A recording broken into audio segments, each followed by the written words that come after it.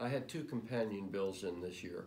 One was for tuition-free vocational certificates and community college. A big problem today is that some students are graduating from college with enormous debts, a mortgage without a house. And also, we have a lot of good jobs in the trades that they can't find qualified people for.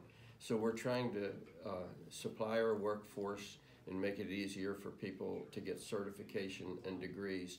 And it shows that through increased wages, these people repay that money 3.7 to 7 times over. Along with that, I put a bill in called the Small Business Fairness Tax, which is combined reporting on retail and restaurants. That would require them to pay taxes on the profits they make here in Maryland rather than shifting it back to their home state. So that's no new burden on anyone in Maryland, and that money would more than cover the cost of tuition-free community college vocational certificates.